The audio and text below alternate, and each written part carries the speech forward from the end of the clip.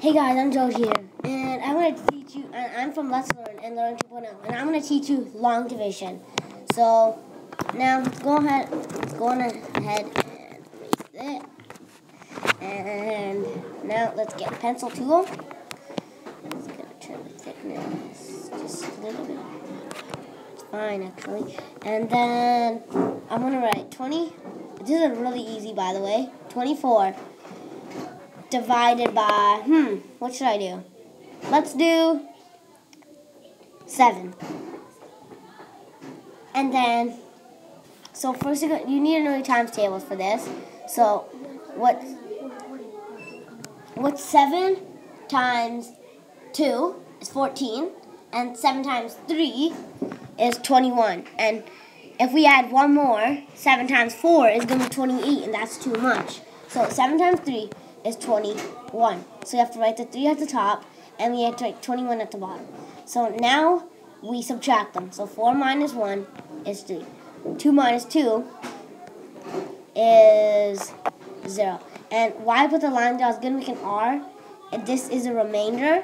So the remainder is 3. So whatever is left at the bottom, it's the remainder. So the answer is 3, remainder 3. So there you go. And I'm going to do one more.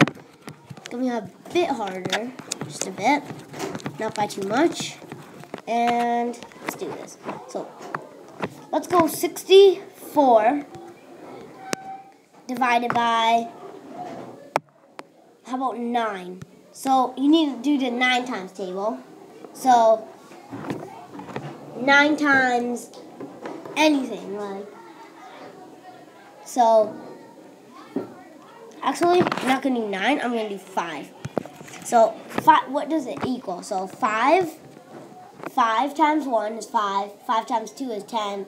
And then 5 times 3, 15. 5 times 4, 20. 5 times 5, 25. 5 times 6, 30.